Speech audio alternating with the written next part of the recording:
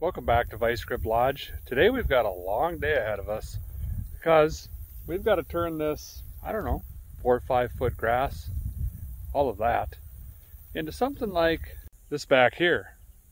Eventually a guy wants to be able to mow it like this here. Guy can't just run the mower through it.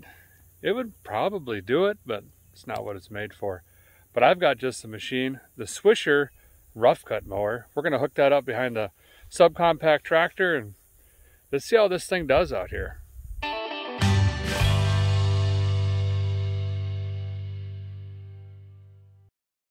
So again, we're going to be using the Swisher Brush King here, which is a pull behind rough cut mower, and it's got basically 5 different height settings. Pretty much anything you can run over with your tow rig, this is going to chew it up and just turn it into mulch.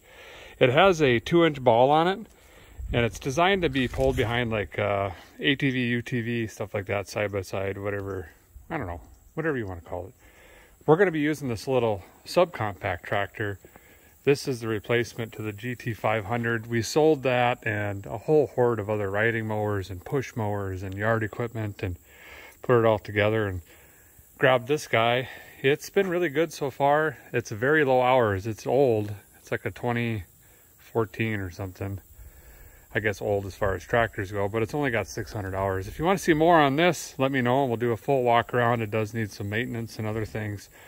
But I put a little drawbar hitch on it. This isn't ideal. This is more so made for pin hitches. But since that has a ball hitch with a lock, this is going to pull it. It's going to roll a little bit, but it's already got limiters and everything in here that we need. So this should work. We're just going to have to figure out the speed basically at which we can pull, and I've already got it dropped to the lowest setting out there.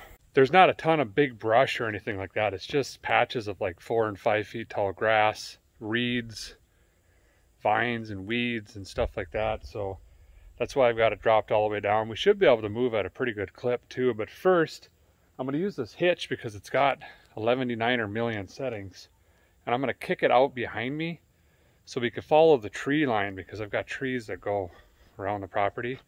We can really dig this thing in there, you know, and hopefully pull out a lot of those sticks and small limbs, trunks, I don't know. The other things that isn't the main thing to the tree and stuff.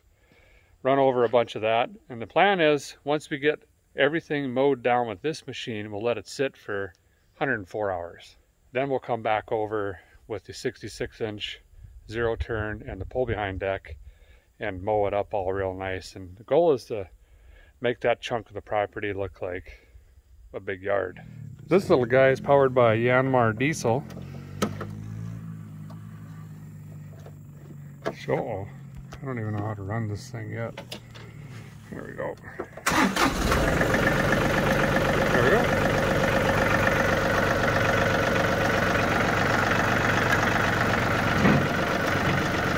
I'm going to show you a couple examples of what I'm talking about on this tree line.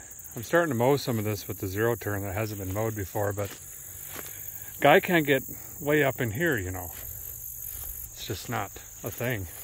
But with that brush mower swung out, I can drag it all through here, and all this stuff here, no problem. It's going to eat this up really, really easy. Then I can get back in here and start trimming these trees back like they should be. The tree line is actually, I don't know, 10 feet back there.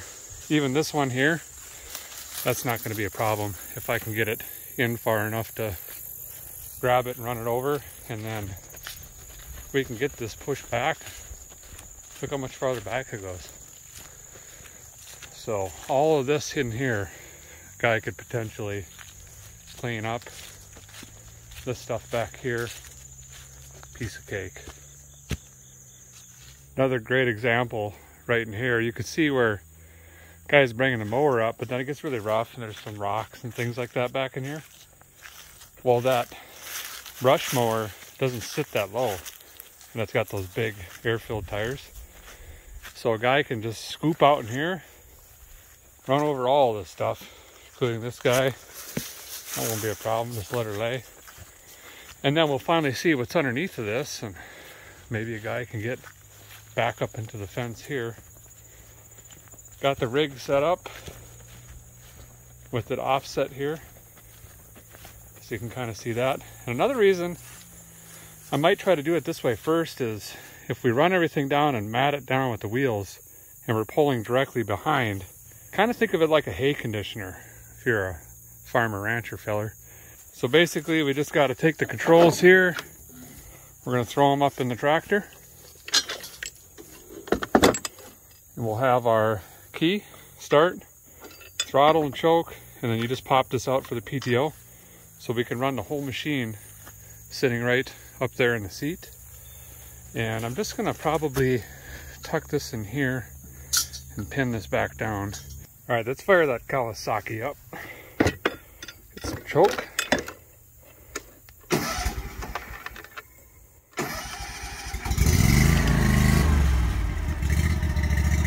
That easy.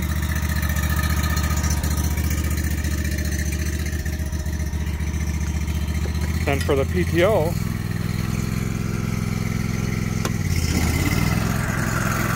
there we go. So I'm gonna run through here first, see if we can dig some of this out, get some more room.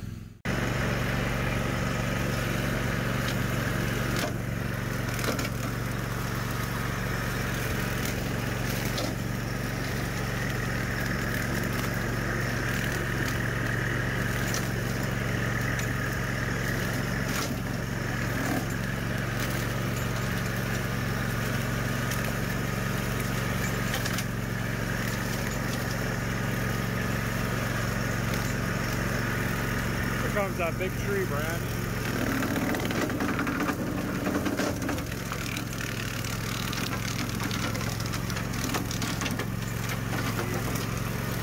No problem.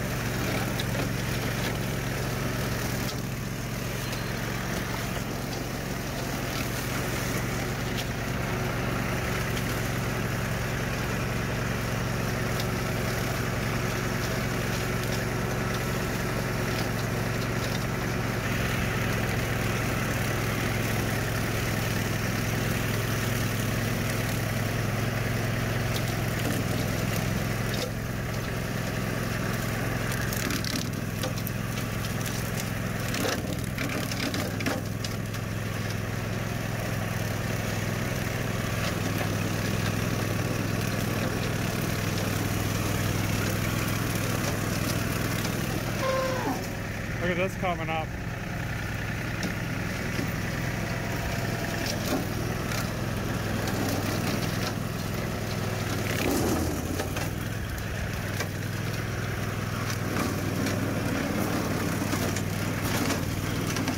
Tree gone.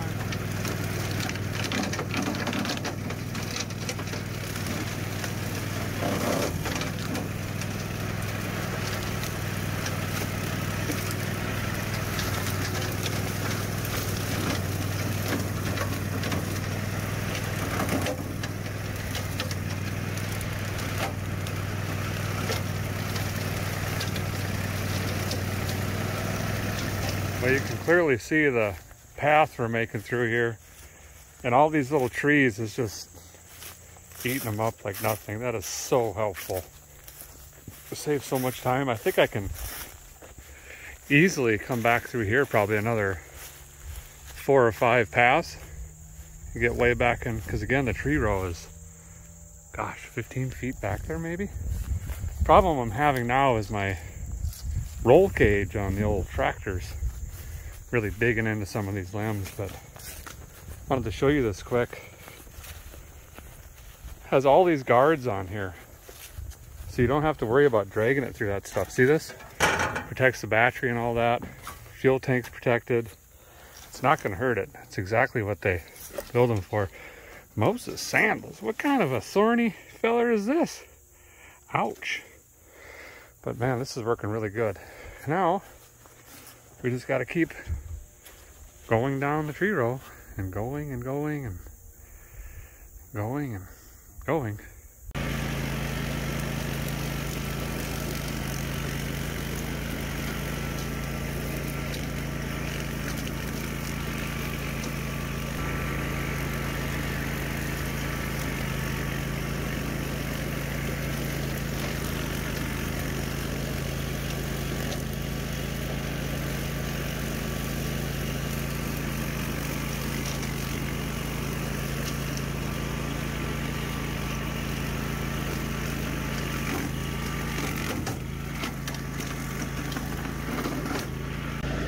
We're gonna take this guy out here too.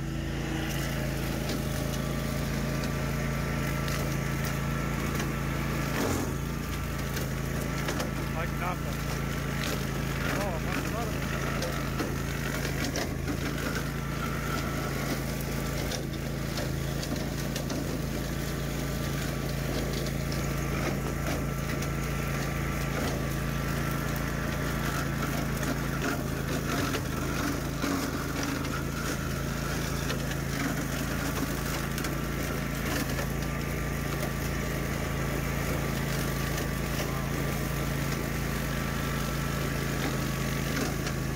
here's the path we cut through along the fence line here.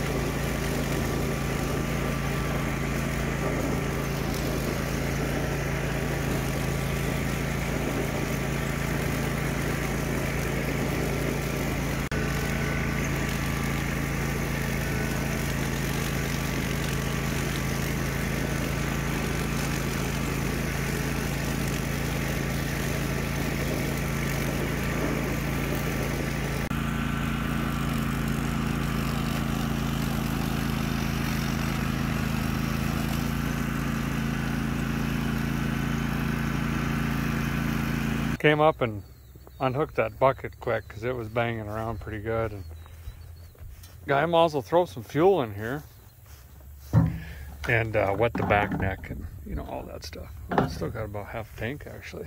Well, the guy does think I'm gonna shut it down here for tonight. Sun's going down, but mostest of all, I don't have any gasoline left. I'm out. Used all the jugs.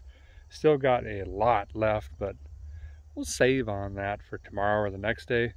The Brush King's doing an awesome job. Little tractor did great today too. Didn't get hot or anything like that. And that Yanmar diesel just sips on the fuel, which is great. So thanks guys for watching. Appreciate you. We'll see you soon.